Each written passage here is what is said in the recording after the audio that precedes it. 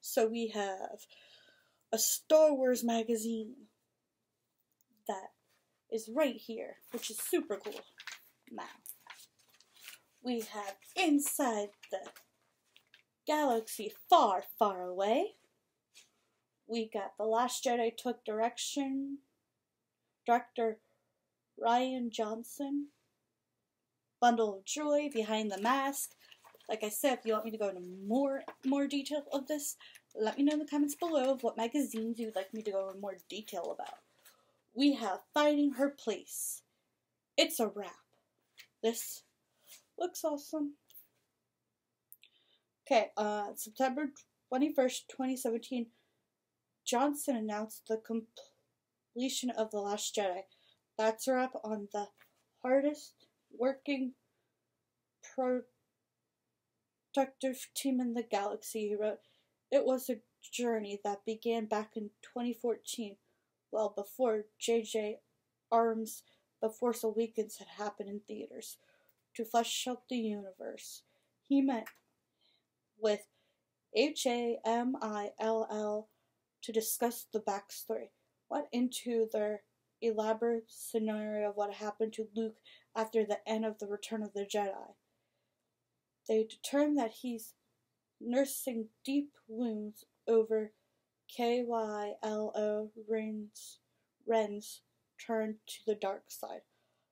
That's the prior obstacle he has to rejoining the world and his place in the Jedi heritage, It's that guilt, that feeling that it's his fault that he didn't decide the darkness in himself until it's too late.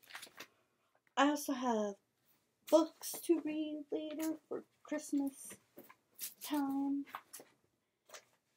and stuff somewhere. I have to find them though. So I'll try to read Christmas books hopefully tomorrow. I am hoping. We got Where Past Meets Present. Ooh, Star Wars veterans and newcomers. Ooh, sounds interesting. The Last of Leia. Oh, there's no way we could have known this would have been the last Star Wars movie she would be in. Rian Johnson. Whoa, that is such a cool... Oh, that is so cool.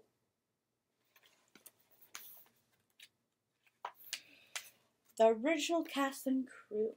Wow, that's the original. The OGs is what we call them. Mark Hamill, Carrie Fisher. So many people. R2-D2, Kenny Baker. Just wow, so many. Takes a lot of effort to make Star Wars look as cool as it does.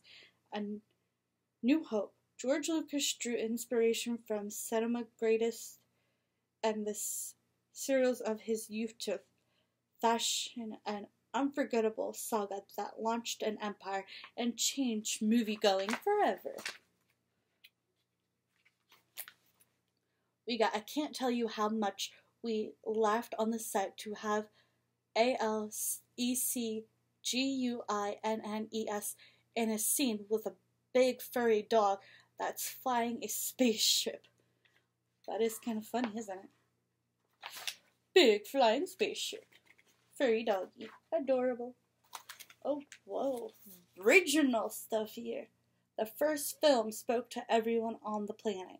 It still works as a fun, bright movie. It still has legs. I hope the movie doesn't have legs. I don't want it to walk away. I get it. It was a joke. Tee-hee-hee. A new hope. Hope. Hey, this isn't so bad. The entire main cast is present for the DEBACLE, even if they wish they weren't. A few deleted scenes from A New Hope surfaced here, although one was redubbed to make a scene within the story. It's the very first appearance of one of the series' most popular characters ever, Boba Fett, who stars in an animated segment in which the bounty hunter finds Luke, yet is secretly working for Darth Vader to help locate the rebel base. On second thought, the first 10 minutes of the special, which chronicle Chewbacca's returning to his home planet of Kashyyyk to celebrate something called Life Day, is spoken almost entirely in Wookiee, without subtitles. There's a whole giggle of ZANY guest star who have no business being there. The Jefferson Starship performance of Light Sky on Fire will make you want to light both your eyes and your ears on fire. They have so much cool stuff in here about Star Wars, more magazine descriptions and stuff for Star Wars. I mean, stuff is kind of cool. The art of RALPHMCQUARRIE. When words cannot convey my ideas, I could always point to one of the RALPH'S fabulous illustrations and say, do it like this. Oh, he's a very good artist. Oh, that's like a fuzzy cutie. Look how cute. The Empire Strikes Back art.